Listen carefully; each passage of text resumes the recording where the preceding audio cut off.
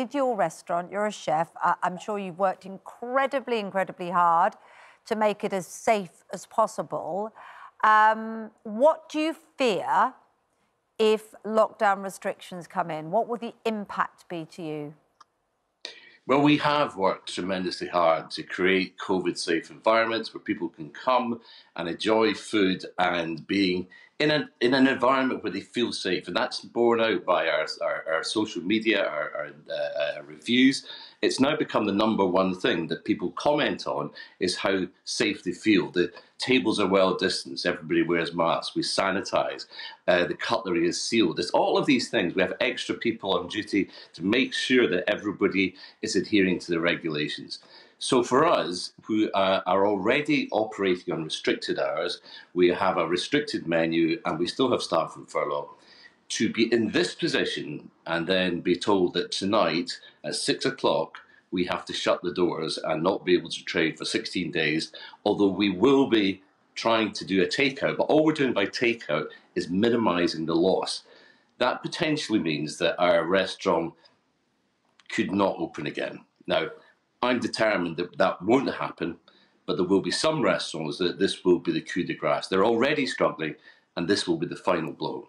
Do you understand the argument from those that say there's a risk, and where we've seen numbers of cases rising so sharply that this is an appropriate response to the risk? For instance, have anybody, as far as you know, caught COVID in and around your restaurant? Do you see clusters of people leaving your restaurant and think, oh, they're not social distancing? You know, can you get the argument?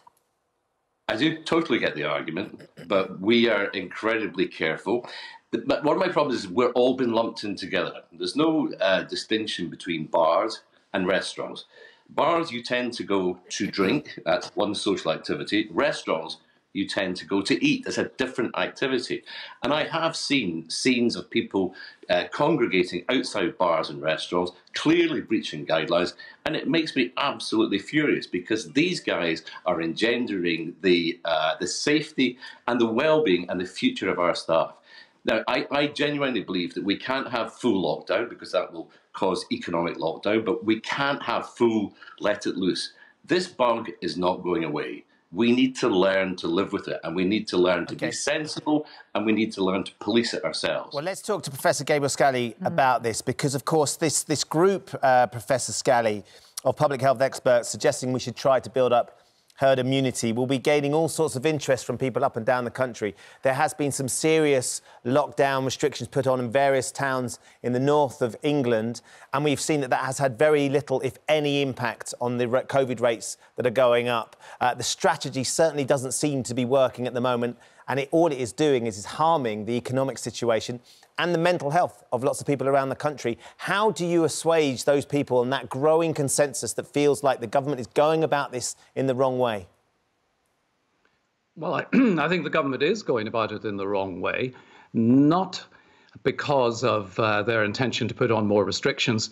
The rate the virus is rising at and the way in which people are now starting to come into hospitals in numbers shows we need to do something, and more restriction is about the only tool in the box that we have at the moment. But more restrictions have been placed on a number of those towns in the north of the UK, and it hasn't had any impact whatsoever. Well, indeed, and for some of those places in the north, at the end of the last lockdown, the virus was still spreading endemically. It didn't go away there, and it came back very, very rapidly. So why would further restrictions help then? The problem is not our restrictions. We need to get away from just thinking about restrictions. The serious problem is to get a very good system of find, test, trace, isolate and support in place. And that's what we don't have.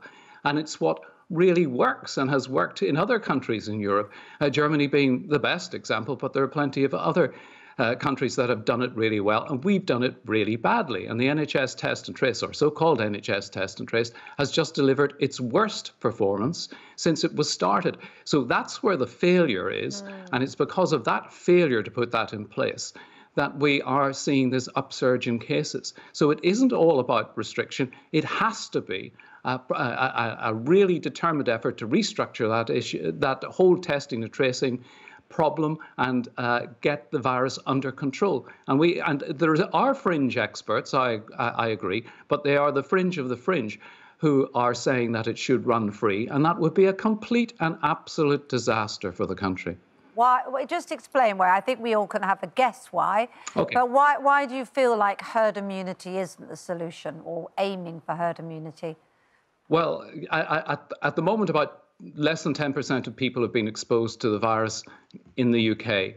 To get to herd immunity, and it's never been tried before, this is a unique experiment that they are advocating, and a dangerous one, is to artificially, in fact, some are saying we should have, there's a duty on young people to go out and get the virus and spread the virus. When you think of all the death and destruction that we've had from less than 10% of the population exposed, what would happen if 40 or 50% of the population got the virus? Their strategy is based upon protecting those at the highest risk.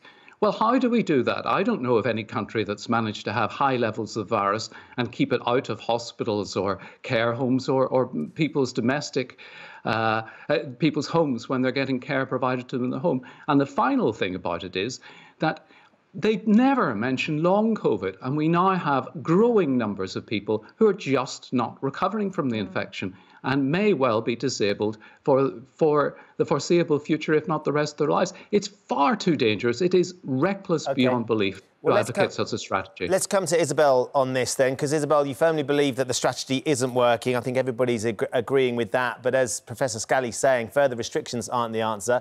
It's test and trace that has really let us down.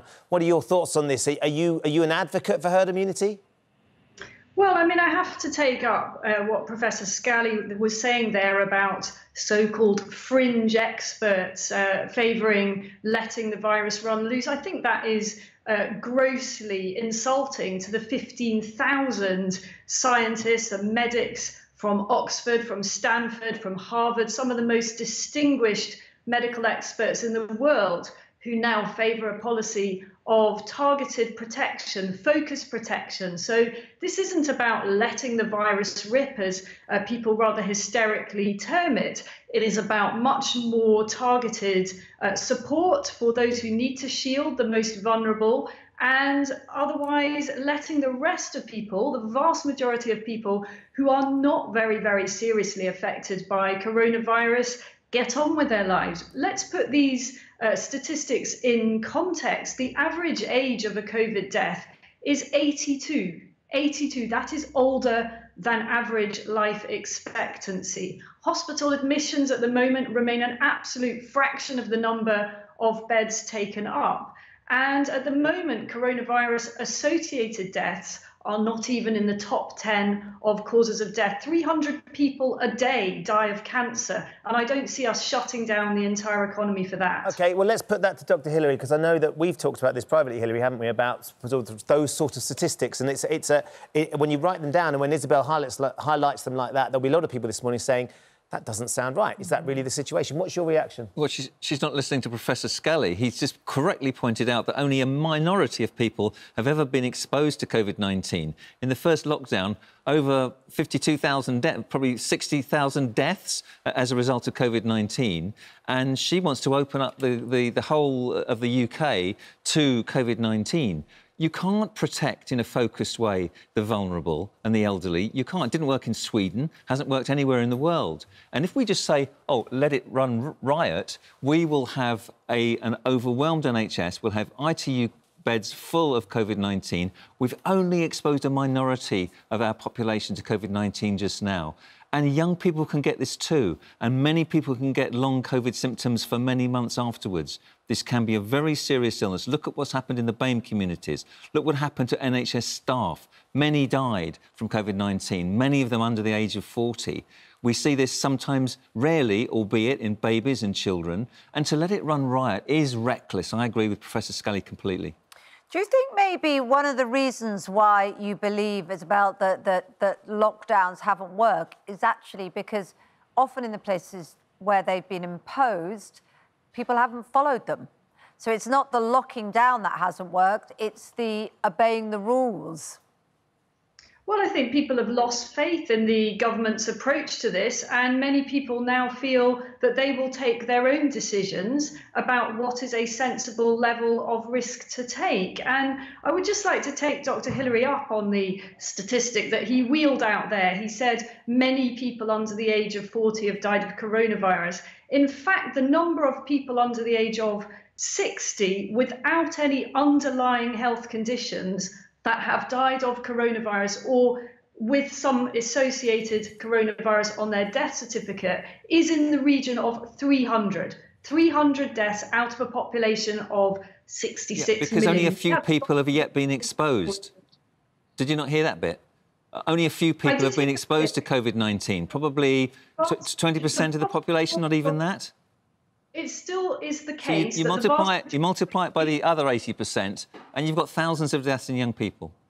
The vast majority of people who are exposed to coronavirus do not die of coronavirus and are not hospitalised with coronavirus. No. So, look, can it be right that we are sacrificing a young generation of people, that students are imprisoned in their halls of residence, that mental health toll is rising, that the Daily Mail today on their front page brilliantly highlights there are now 110,000 people who are waiting more than a year for hospital treatment. Do you think that's right? No, you've got to run. I've always said you've got to run both together. If the NHS becomes overwhelmed with patients of any age with COVID-19, they cannot see patients with cancer, heart disease, cataract surgery that's needed, but you've got to do both together, and you've got to manage them carefully. And if you open up COVID-19 to the whole population, no one is going to get treatment for anything else.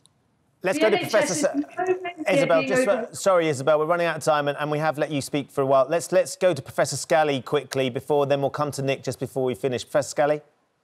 Could I just make one really important point?